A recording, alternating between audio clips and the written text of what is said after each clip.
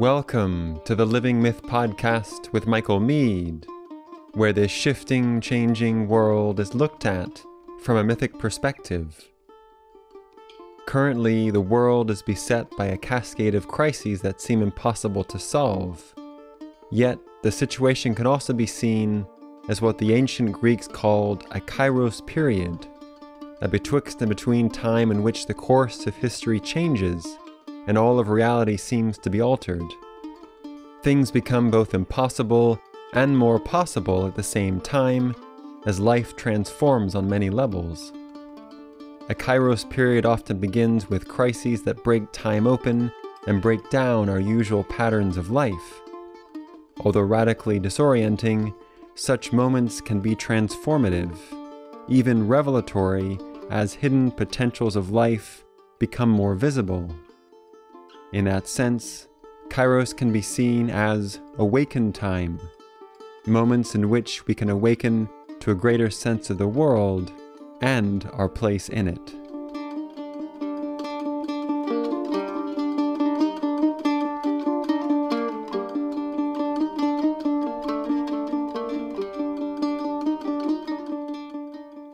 And so I want to read, to tell the truth, it's kind of a version of a Rumi poem.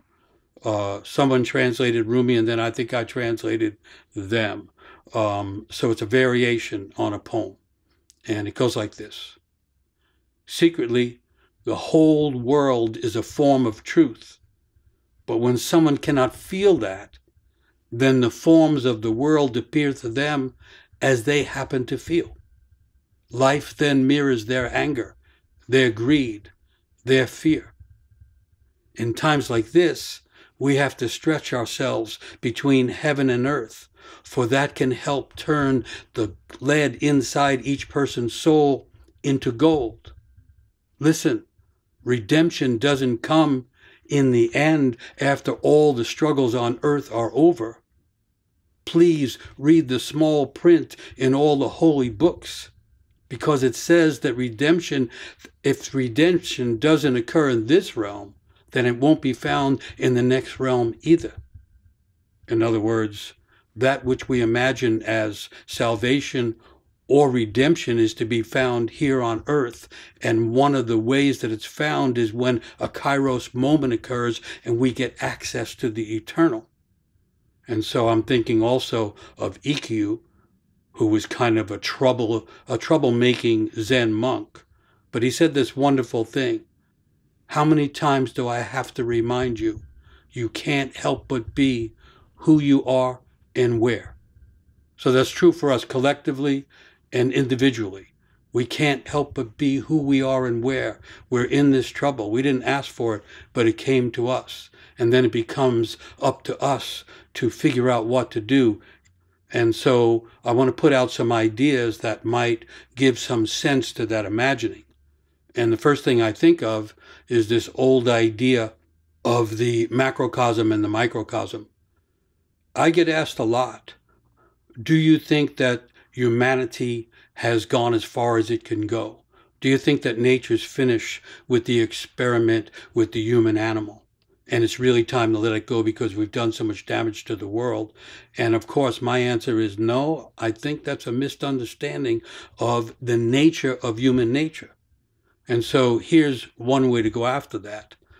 So the idea is there's the macrocosm, that's the great cosm of the universe, usually imagined as all the stars in the heavens in their spheres and the song of creation ongoing in this great ocean of night and the stars that seem to go on endlessly and be uncountable. That's the macrocosm. And then there was the idea that there's a microcosm. And the microcosm turned out to be human beings, a micro version of that great cosmos.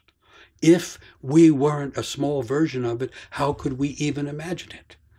Every tribe, no matter how small it is, has a story of the cosmos, what's in it and how it began.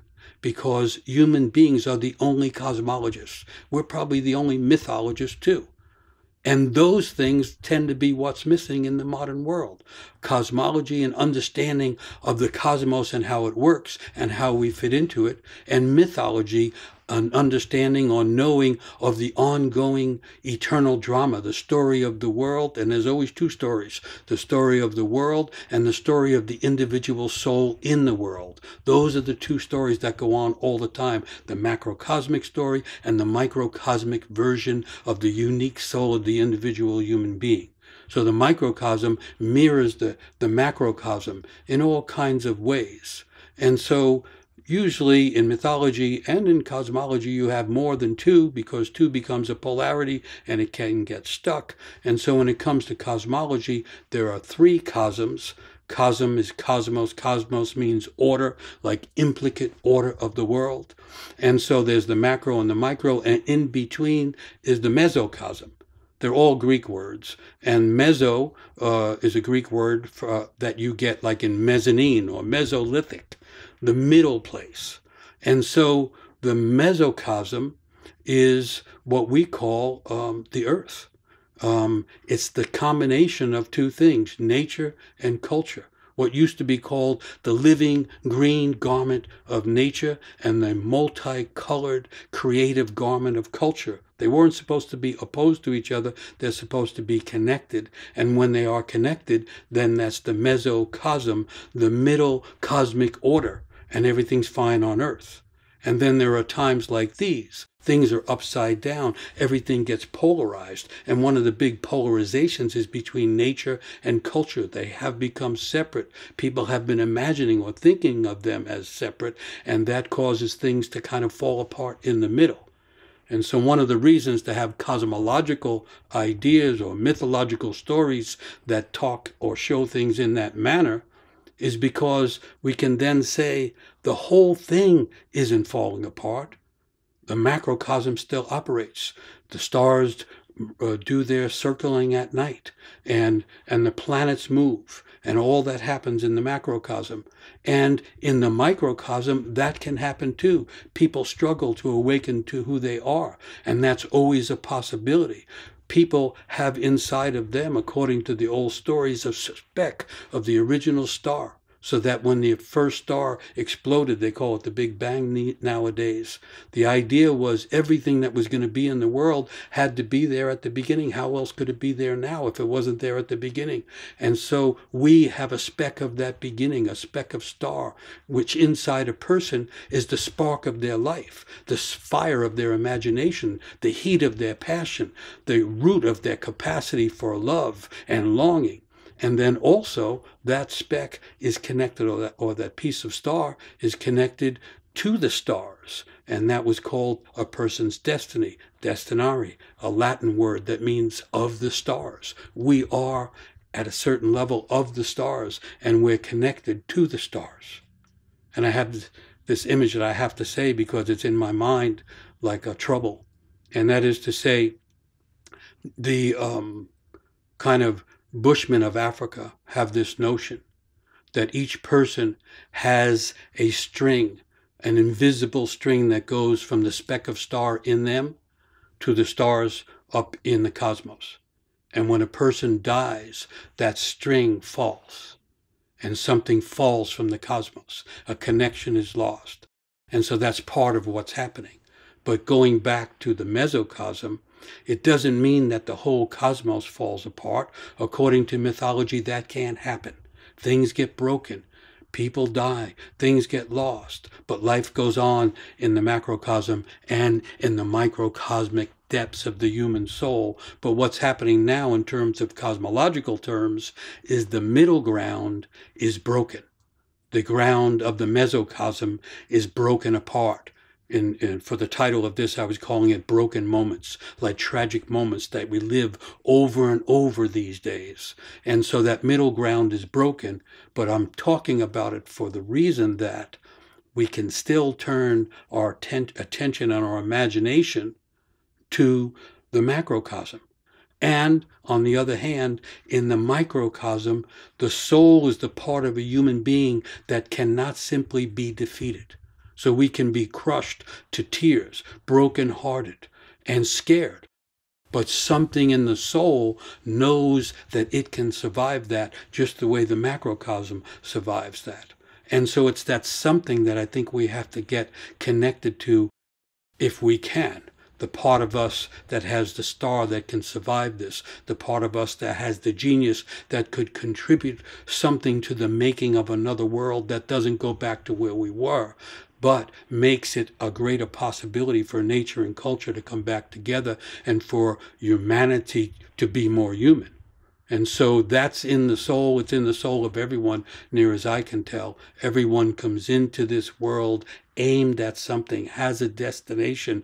Everyone comes bearing gifts of genius and capacities that are intended to be given to the world. So when everything comes apart, the soul kind of thinks, oh, maybe now they're going to turn to their natural gifts and figure out how to give those. Maybe now people will figure out how to weave things together again. I'm not sure, but I think that's how the soul sees broken moments also as the opening of possibilities. So I'm talking about the soul, and another thing that happens to me a lot is people ask me to distinguish between spirit and soul. Spirit is connected to fire and air, and it tends to ascend and to transcend. Spirit lifts us up and prefers high places like mountaintops and heaven. It seeks a lofty unity that surpasses all distinctions, as in one God, one consciousness, one earth. Spirit offers clear overviews, but soul seeks deeper understandings. Soul connects to water and to earth. It tends to descend, to deepen, and to complicate. Soul is the realm of diversity, the many as opposed to the one. Spirit seeks the supernatural, while soul keeps us in touch with all that is natural and earthy and grounded in this world. Spirit involves a kind of solar consciousness, tends towards rationality and a masculine tonality.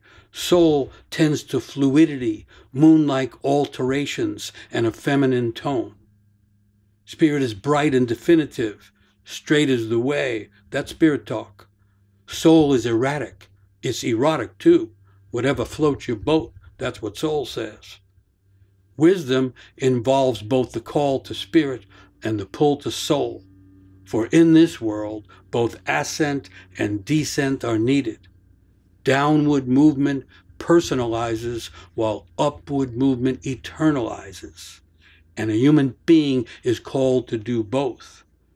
For wisdom would help bring heaven down to earth, and soul would connect each living person to the soul of the world.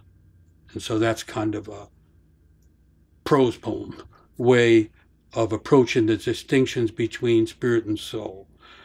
Ultimately, they're connected the way yin and yang are connected, but they are distinct in some way, and they are a way of imagining the job of the human in the middle of this whole drama. I mean, I'm talking mythology, cosmology, living philosophy, the old ideas of why a person is here and how we wind up in a mess and what do we do about it. And so part of what's been lost in the world is the vertical imagination. And so now things tend to be very horizontal. The World Wide Web is horizontal. Everybody's connected, but horizontally, and there's less connection vertically. The vertical connection is upward with spirit to the heights of heaven and the heights of imagination, and downward with soul to the depths of feeling and the depths of capacity to stand one's ground and be truly kind of earthbound. And we are supposed to be the beings that can do those two things, not to be full of ourselves, not to think that we're in charge. We made that mistake already.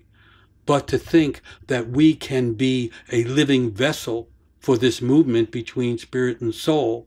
And I think if we're going to get ourselves out of the trouble we're in, we don't need horizontal moves. We need vertical imagination that can imagine the world being bigger than it has been. I'm talking about in terms of spirit and in terms of soul. And so this is I guess what I'm doing is doing pairings, right? like macrocosm, microcosm, spirit and soul. And then the other pairing I want to get to is Kairos and Chronos. So this is a reference to time. Time, we have time and space. That's the places that we inhabit or the things that we live in. And time is a multiple thing. In ancient Greece, they had three kinds of time. Aion, A-I-O-N, was like limitless time, the movement of the spheres, the eons, the circling and spiraling of the seasons of the cosmos over and over again, that kind of time, which goes on and on. And then there was chronos, which is the opposite, the word chronos, from which we get chronology, linear time, the ticking of time, minute by minute, hour by hour, the relentless march of time. That's chronos. And then Kairos is the breaking open of the moments of linear time, the breaking open of chronological time, the breaking open of historical time. Kairos was the surprise, sudden breaking open of time, which makes eternity available on earth. And so the idea was when change has to occur, it cannot simply occur because of the repetition of the moments and the hours of time and the days of the calendar. That's the daily life. That's time marching on and on. That's kind of what people want to return to. But in the midst of trouble, in a crisis, we're actually closer to Kairos time. And so Kairos is qualitative time, not quantified time. Kairos is also, I call it lived time. So what happens is when time breaks, we become more alive if we're ready for it. Another description of Kairos. Kairos was a young deity in ancient Greece, a young god.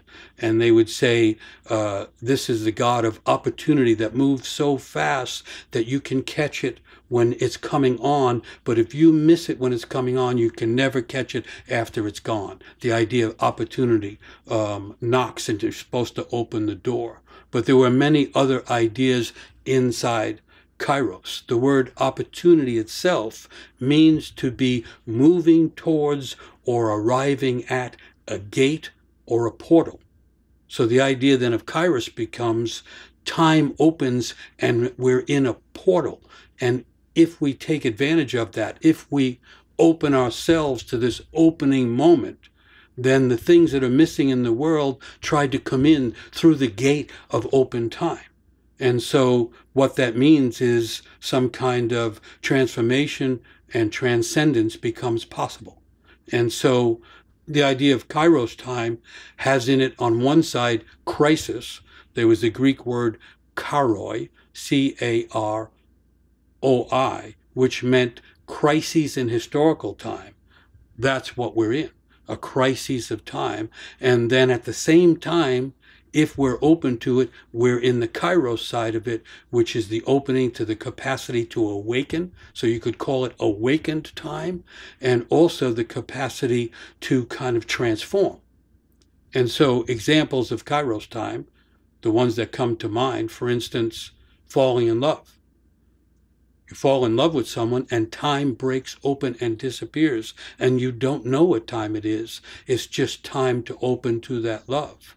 But also dream time is Kairos time, and things can be delivered to people. Diagnoses, important visions can come through the dreams. That's the portal to all kinds of possibilities for awakening as well. What else could happen?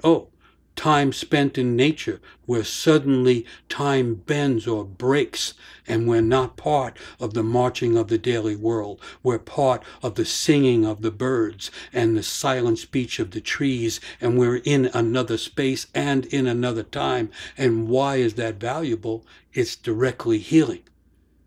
Kairos time becomes healing time. And if we can't get those openings where time itself becomes healed, then it's hard for us to get healed. And so I'm imagining the crisis we're in as possible Kairos time. Yes, it can be a crisis time and can be a painful, confusing time, But because we have removed ourselves from the march of time, we're actually more available to this Kairos time. And my sense of it is the soul thinks when we pull back for whatever reason, when we stop moving so fast through the world as has become typical for modern people, the soul thinks that we're slowing down in order to awaken further, in order to prepare for some kind of transformation of ourselves that could lead to a transformation of the world that we're going back to at some point. And so this Kairos is an opening to great time. And so then there's another idea in there that I love. In the moments when we live fully, we're in Kairos time. In the moments when we realize beauty, when we have a connection to a memory of something that happened to us that is essential to us and should never be forgotten, then we're in Kairos, but we're also in lived time. Lived time is when we are fully alive and we have stepped into the drama of life and we are giving and we are receiving. And those moments, lived time, they live in us forever. Just the way someone falling in love can say, I'll always love you. And they mean it, even if they separate a week later. It actually was that way because that loving lives on in the person. I hope I'm making sense. The idea is we compile lived experiences that connect the fullness of our soul, the height of our spirit, the depth of our feelings. Those things inside us stay inside us. They live with us. They actually can grow inside us.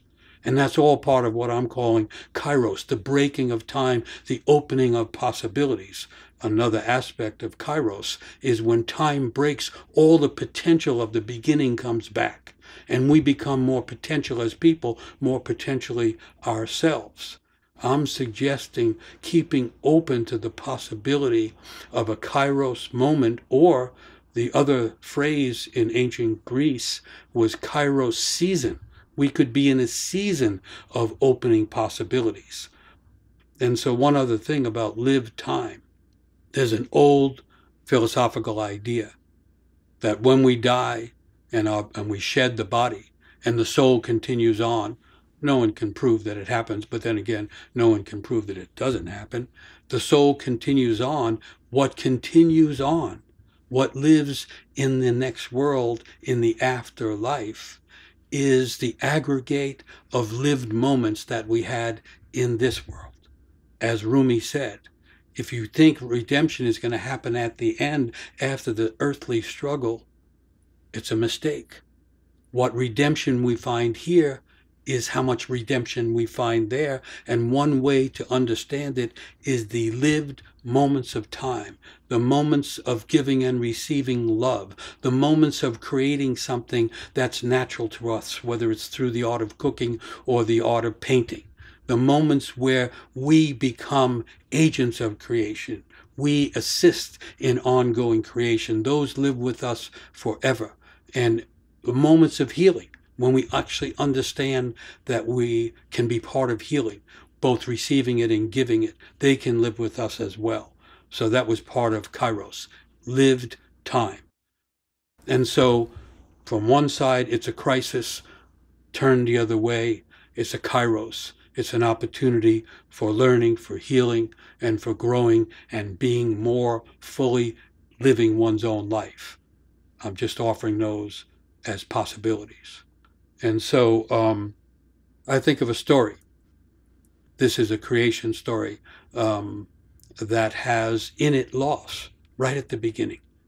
And so the story starts when Vishnu is the God who dreams up the entire world, all of nature and all of culture, all of the animals and the birds and the fishes and the forest all come from this dream that Vishnu is having while floating on the eternal ocean. And then after dreaming all of that up, Vishnu dreams up Brahma. Brahma comes right from the navel of Vishnu. And Brahma is going to be the creator, the manager of life, the one who keeps it all going. And Brahma comes out of the navel, out of the dream of Vishnu, and he comes out carrying the Vedas. The Vedas are the original holy books. They're the sacred books. Veda means, it's a Sanskrit word that means vision. It's connected to what we call video. And so the Vedas were the books of vision and wisdom. And so Brahma arrives into the world at the beginning of creation with the books of wisdom and vision, and he hands them to Vishnu, and Vishnu begins to look at the Vedas, which he's never seen, because in the beginning these things were coming out of him, but he didn't know they were coming. They were coming like a dream. And while Vishnu is looking at the book of wisdom and the book of visions, he becomes so enthralled with it, he gets carried away by his own vision, and he drops the Vedas. He drops the sacred books, and they have nowhere to fall but except into the eternal sea. And so the sacred books fall to the very bottom of the eternal sea. That is to say, at the very beginning, a kind of mistake is made, and the sacred gets lost, and wisdom gets lost, and those things that could guide the way and help nature and help culture, they get lost. And so that's a way of understanding that this has happened before, that being lost is part of creation also. Well, anyway, after they get lost, Brahma says to Vishnu, well, you're the one who made the mistake and dropped the holy books, and you have to go get them. And so then Vishnu has to go to the very depth of the ocean, and in order to do so, he turns himself into a golden fish and swims down to the bottom of the eternal ocean. I don't know how it has a bottom when it's eternal, but, that's the way they say it. And in mythology, things like that can happen. He gets to the bottom, finds the holy books, finds the sacred knowledge that everybody needs in the world, but he encounters there a demon who has grabbed those books, and a struggle begins in the depths of the ocean, just the way struggles begin in the depths of the human soul when we're trying to find something that is wise about our lives, or trying to find a new vision for ourselves and maybe even for our culture. We wind up in a struggle with things that are opposed to such vision, opposed to such sacredness.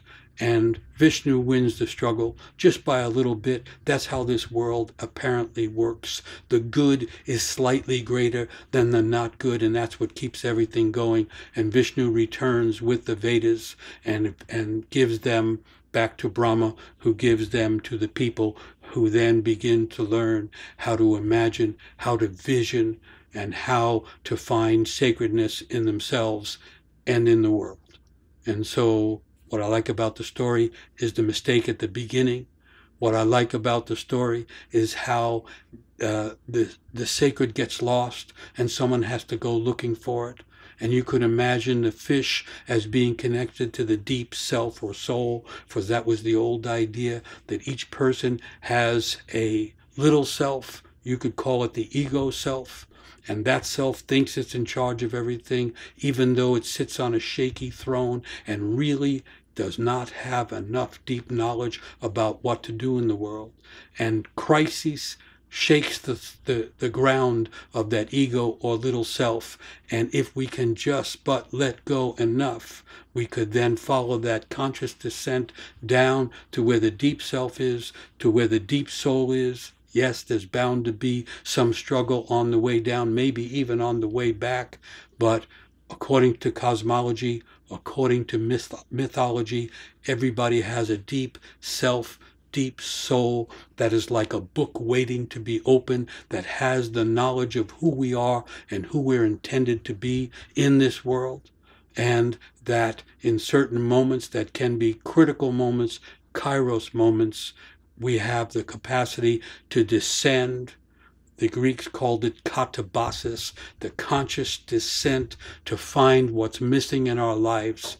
And also nowadays, I think it's collective descent to find what's missing and needed in the world, so that when we go back, we're not going back to make a facsimile of the old world, which didn't work anyway. We're going back to try to shape with vision, with imagination, with a sense of heart and soul, a world that's more welcoming to all people and more capable of getting people connected to other beings and to nature. I think that's kind of the time we're in.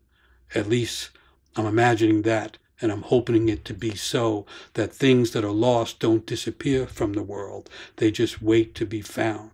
As I said that, I just remembered another great story from India. The churning of the milk ocean is another ocean story where the whole ocean has to be churned because things that got lost went to the bottom of the ocean, and one of them was Lakshmi. Lakshmi is the goddess of beauty and wisdom and wealth, and something happened in the world that was insulting to all of those things, and she was kind of forced to descend out of awareness, out of consciousness, and went to the bottom of the world. And when everybody realized that the sacredness was missing and the sacred feminine was missing, they had to figure out how to churn the ocean of time and bring those things back up. So that just came to my mind while I was talking about that descent. So maybe there's a lot lost down there. As a matter of fact, in the story of churning the ocean, there's like 39 different amazing things that people used to have access to that are in the bottom, and that all come up when the churning occurs. And there's one big shocking thing, kind of like the demon at the bottom when Vishnu goes down. That is to say, when they churn the ocean, before they get to the lost sacred things, before they get to the beauty and all that was lost down there, a kind of poison comes out of the ocean and has to be dealt with. And you could say we're living through that crisis where the poisons in the world have risen to the surface and people have turned in poisonous ways against each other. And then some people, of course, always take advantage of the trouble in the world in order to stir things up worse for their own benefit. I'm not naming anybody. I'm just saying that happens too. And we're living a little bit now in the time of poison, which is a crisis, but it's also right next to the time of Kairos, which could have the awakening of souls and the refinding of lost things like wisdom, like beauty, and like the sacred.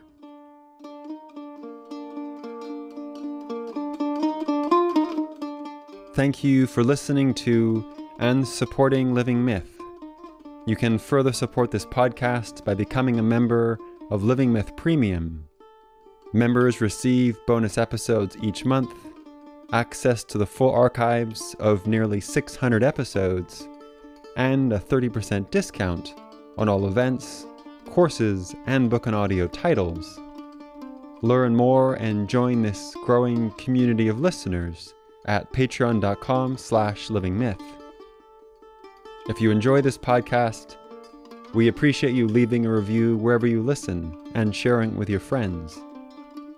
On behalf of Michael Mead and all of us at Mosaic, we wish you well in the new year, and we thank you for your support of our work.